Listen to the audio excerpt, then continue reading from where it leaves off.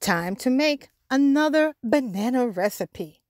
This time, peanut butter banana smoothie. You've seen me make this recipe several times before in my high-speed blender. Because why? Because it's one of my favorites. Look in the description box for the recipe. All right, let's just do a little chit chat because I'm on my weight loss journey and I hope you're following me, giving me the support that I need. I just want to let you know that I'm not so focused on calories this time. I'm focused on fiber.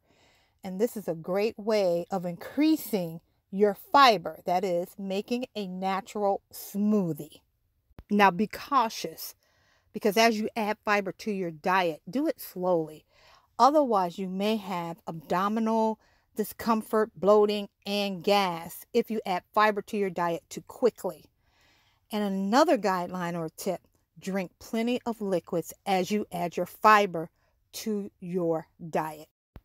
Go ahead and like this video, comment, share, and follow. And I'll see you when, that's right, you got it, next video. Enjoy!